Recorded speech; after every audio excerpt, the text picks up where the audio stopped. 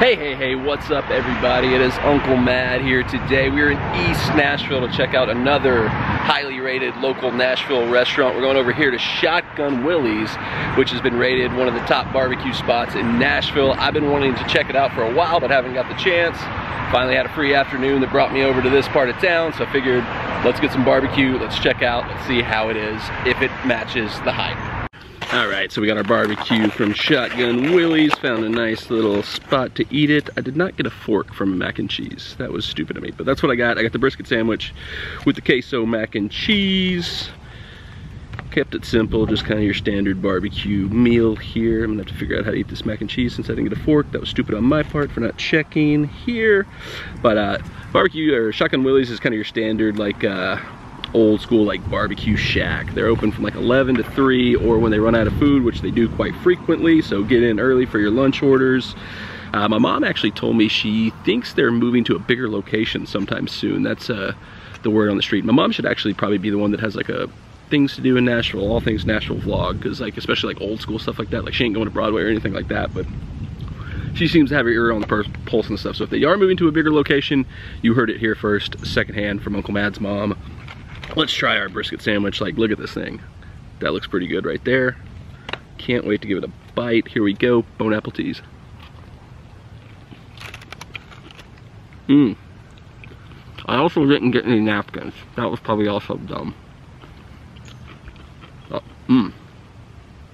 is a really solid brisket sandwich though. Alright. We're gonna try the mac and cheese. I'm using the lid of the ramekin that my barbecue sauce came in as my fork today.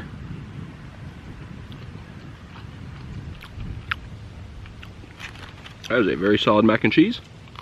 I think it looks like there's a little bit of pimento in there. Got a little bit of spice to it. I'm enjoying this. This is not bad at all. Could use a fork. Probably need a napkin though.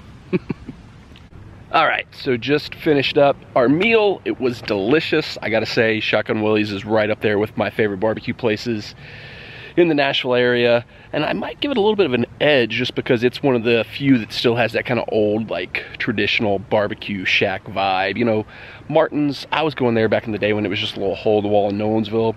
It's gotten a little bigger, a little corporate now, but, I mean, the food's still good, but some of that old, like, ambiance is kind of gone from Martin's these days, and you don't get that same thing when you go to a place like Edley's or even Jim and Nick, some of the other really good barbecue places that I like. So Shotgun Willie's, really good. Brisket sandwich was great. Mac and cheese was good, even though I had to eat it with the lid because I'm a dummy and didn't get a fork. But yeah, if you're in East Nashville, Inglewood area for lunch, looking for some barbecue, don't drive by Shotgun Willie's. It is a great place. I really enjoyed my meal there, and I will be back. Thank you for always watching, but I don't know if you always watch or not, but as always, thank you for watching. If you haven't done so already, subscribe to the channel, turn the bell on for notifications so you never miss an update. We will have more to come, and until then, enjoy your life. Bonus content. Wanted to share some quick barbecue history for Uncle Mad here. Many moons ago, I worked at Jim and Nick's Barbecue, and at that time, Pat Martin's Barbecue, was a little shack in Nolensville. I kind of alluded to this earlier in the video, but we knew the people that ran Martin's, we knew the people that ran Jim and Nick's. We used to get to go to Martin's, hang out with Pat. He'd let us have ribs and wings fresh out of the smoker, delicious, great. Wish I'd kind of kept in that circle, because I might be like, I might be a master smoker at some point in time now if I'd stayed in the Pat Martin circle of trust. But moved on to other things, and that's not important here or there. But I want to share this funny story that I always think back to when I try barbecue and try to rate barbecue. First time we ever went to Martin's, with me, a buddy I worked with, and a buddy of ours who was a manager at Jim and Nick's. And our buddy was a certified Kansas City barbecue judge, and he ordered everything on the menu at Martin's because he's like, I'm a certified barbecue judge. I have to judge everything. I have to get everything.